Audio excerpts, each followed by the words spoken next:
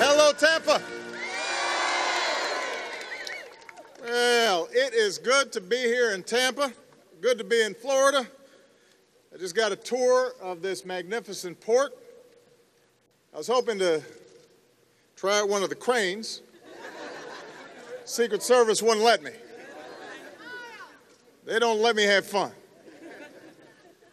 They were more concerned about your safety than mine, though. They didn't want me messing anything up. I want to thank David for that introduction.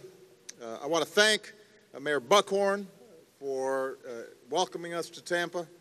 I want to thank an outstanding member of Congress, Kathy Castor, for joining us here today. Now, if you guys have chairs, feel free to sit down. Some of you do. I don't want you to feel just, it's warm in here. We want you to, I don't want anybody dropping off. You know, I've been talking a lot lately about the fundamental choice that we face as a country. We can either settle for a country where a shrinking number of people do really, really well, while a growing number are struggling to get by. Or we can build an economy where everybody gets a fair shot. And everybody's doing their fair share. And everybody's playing by the same set of rules. Now, part of building that economy is making sure that we're not a country that's known just for what we buy and what we consume. After all, our middle class was built by workers who invented products and made products and sold products, the best in the world, all around the world. Our economy was thriving when shipping containers left ports like this packed with goods that were stamped with three proud words: Made in America. And those exports supported a lot of good-paying jobs in America, including right here in Florida. That's the country I want us to be again. And that's why 2 years ago I set the goal of doubling American exports by the end of 2014.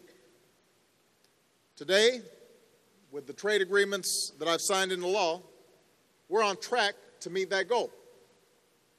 Soon there are going to be millions of new customers for American goods in South Korea, in Colombia, in Panama. Soon there will be new cars on the streets of Seoul that are imported from Detroit and Toledo and Chicago. And that's progress. And I want to thank two key members of my cabinet who are here today. Labor Secretary Hilda Solis is in the House. And U.S. Trade Representative Ron Kirk, because they worked really hard to make this happen. Now, one of the ways that we've helped American business sell their products around the world is by calling out our competitors, making sure they're playing by the same rules. For example, we've brought trade cases against China at nearly twice the rate as the last administration. We just brought a new case last month. And we've set up a trade enforcement unit that's designed to investigate any questionable trade practices taking place anywhere in the world. See, we're going to take action whenever other countries are skirting the rules, breaking the rules, and putting our workers and our businesses at an unfair position. We're also going to make sure that you've got access to more customers. 95% of the world's consumers live outside our borders. We want them buying our products. And I'm willing to go anywhere in the world to open up new markets for American businesses. In fact, that's what I'm going to be doing right after this visit to Tampa. I'm heading to Colombia to take part in the Summit of the Americas, which brings together leaders from the Caribbean and from North, South, and Central America. Everybody here knows how critical this part of the world is to our economy and to creating jobs. A lot of the countries in the region are on the rise. In Latin America alone, over the past decade, tens of millions of people have stepped out of poverty and into the middle class. So they're now in a position to start buying American products. That means they've got more money to spend. We want them spending money on American-made goods so that American businesses can put more Americans back to work.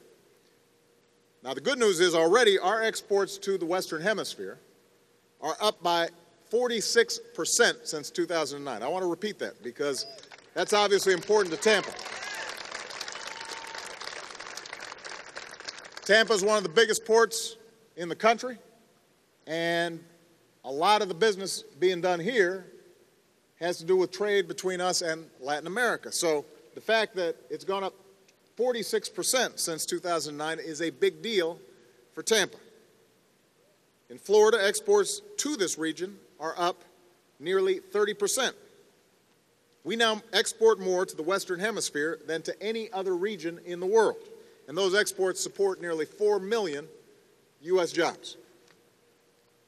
This is one of the most active trading relationships in the world, and you see it up close here at the Port of Tampa.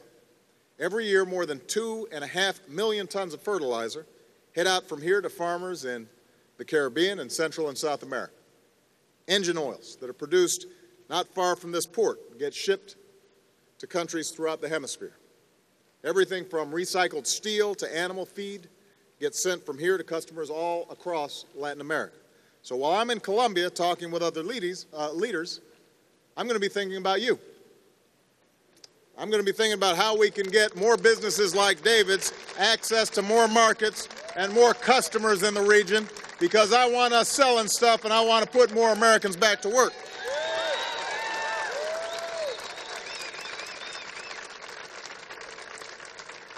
One of the new things that we're doing is launching something called the Small Business Network of the Americas. Obviously, a lot of the exports that leave from America to other places are big businesses, and that's great. We want our big corporations successful, selling products all around the world, because we've got a lot of small businesses that are suppliers to those big businesses. But we also want our small and medium-sized businesses to have access to these markets. So this initiative is going to help our small businesses, Latino-owned businesses, women-owned businesses, African-American-owned businesses. We want every business to be able to access these new markets, start exporting to these countries. And so this initiative will make it easier for them to get financing. It will link them up with foreign buyers who are interested in their products. Now, I've always said that the true engine of job creation in this country is the private sector, not Washington. Our job in government is to help businesses grow and to hire, to create platforms for their success. That's one of the reasons I've cut taxes 17 times for small businesses.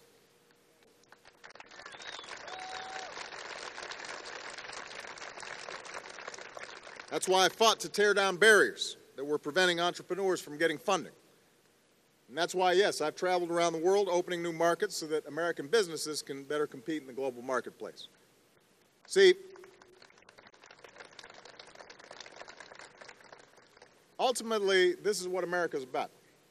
You know, we're a nation of doers and a nation of builders, and we've never shied away from competition.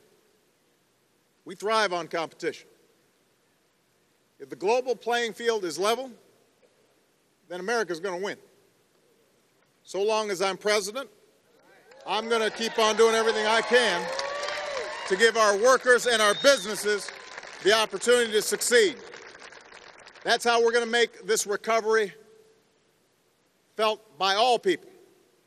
It's how we're going to make sure that we build not just from the top down, but from the bottom up and from the middle out. It's how we're going to make sure that everybody has a fair shot. It's how we're going to make sure that anybody who wants a job can find one, and anybody who wants to succeed and live out that American dream has the opportunity to do so.